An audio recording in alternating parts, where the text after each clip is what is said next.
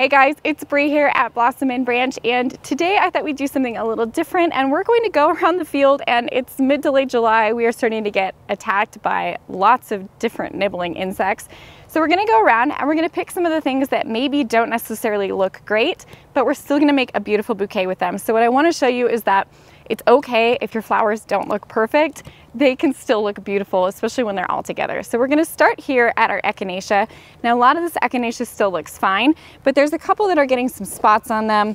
And echinacea is really unique because actually, even if it's starting to get some spotting like this, even if we pull off the petals, we'll get a really neat, interesting architectural seed pod here. So let's go ahead and cut this one. So even though those petals maybe didn't look so great, and then I always strip my leaves out here in the field just so that they can break down and decompose right into the soil. I'm gonna grab a couple of those. I'll grab these ones that are also looking a little worse for wear.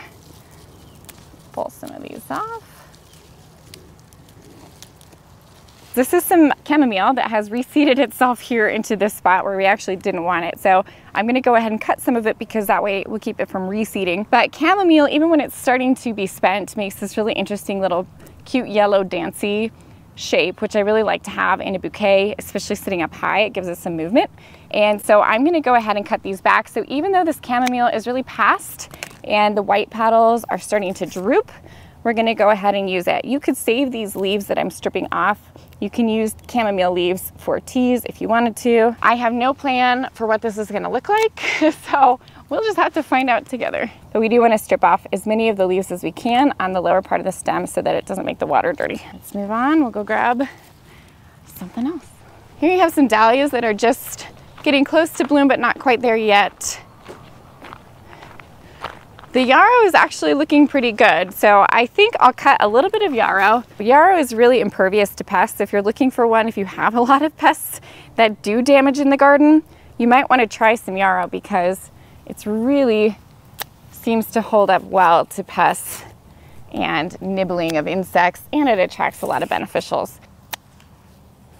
Down here we have Rudbeckia. This is another pollinator favorite. You can see how they're just swarming all over this. And Rudbeckia is one that we like to wait until it's a little bit more mature to harvest. So there's a fine line between wanting it to be sturdy enough so that it passes what we call the wiggle test, that we can do this and it doesn't flop around.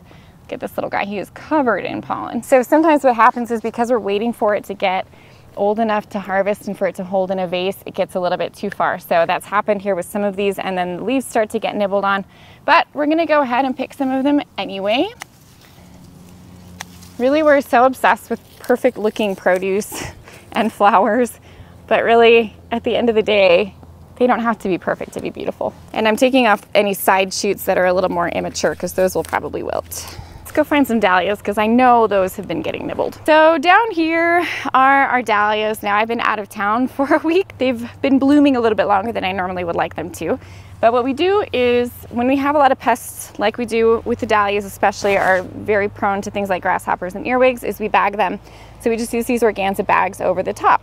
So these ones, some of these are protected, but you can see that they are starting to brown toward the back, and this just happens as the dahlias get a little bit older. I'm gonna deadhead those, but I am gonna cut some that aren't looking so hot, that are maybe looking a little bit on the older side, and some that have pest damage. Let's go down to the end and see how those ones are looking. For some reason, that end of the field tends to get worse nibbling. We can see that this one, oh, that's what they do. This one has started to be nibbled here on the edges. So we have two choices with this dahlia. We could either deadhead this one and let these two buds bloom, or we could pick this. I'm gonna go ahead and deadhead this because it's in the middle. Down here you can see we have some earwigs nesting in here. They've been doing a little bit of nibbling on these leaves. It's okay, I'm still gonna cut some. I'm telling you, you're really not gonna notice when we're done making the bouquet. I always cut my dahlias fairly long, so I like to cut them at least as long as my elbow to my fingertip, just because that helps keep them producing longer stems. And that's especially true of this variety, which is called One-Eyed Jill. It tends to get really tall, so we really cut them down nice and deep so that they don't get too lanky. So a little bit of nibbling, but still overall pretty. All right, and last but not least, we're gonna head down to the roses. Roses are one of our biggest pest issues, especially this time of year, because usually what we have is a lot of Japanese beetles. This may be true for you too. So what we do is we just regularly deadhead them. So if we're starting to get a lot of Japanese beetles, I will just come in and deadhead them regularly so that we're not attracting more of them. But for now, let's look and see if we can find some. Yep, these ones have a little bit of damage, but it's not too bad.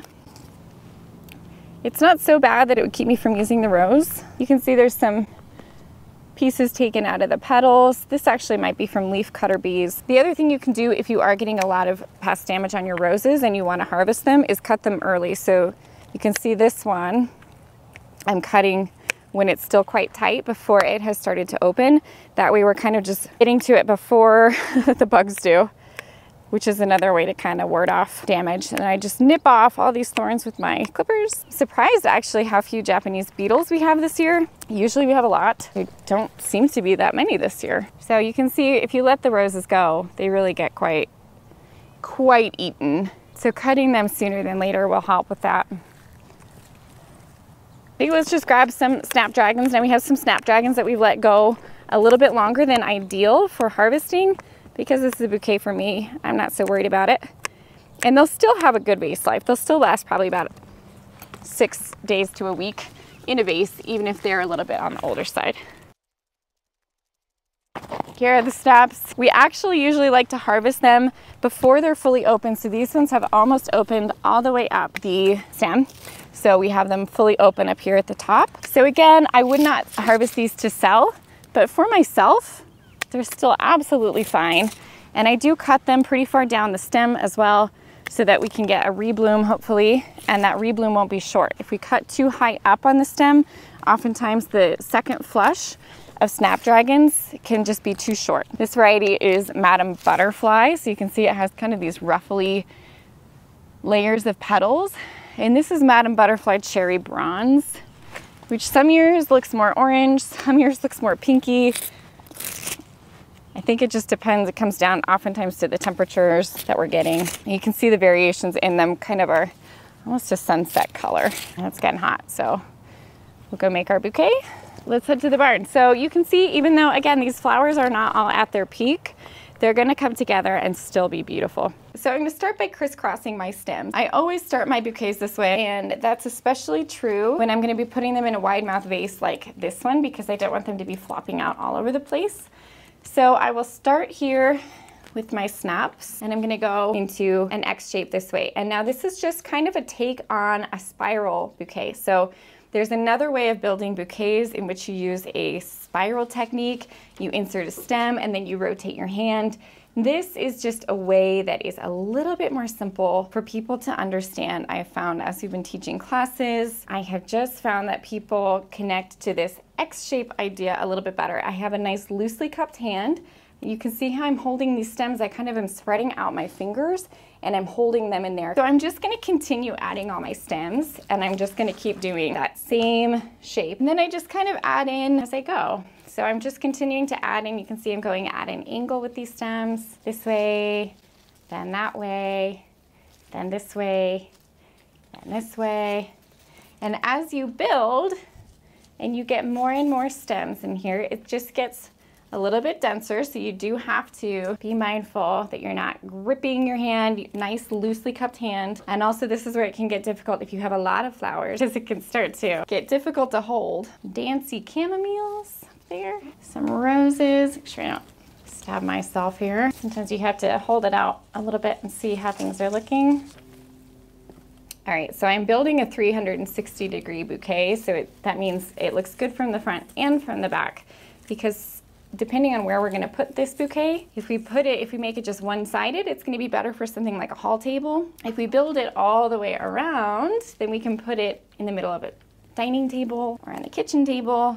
If you have a hole in the bouquet, you can always thread something in through the top. So at this point, as I'm just adding things in on the sides, kind of have a little bit of a hole. So I'll take these flowers and I'm gonna kind of pop them in here.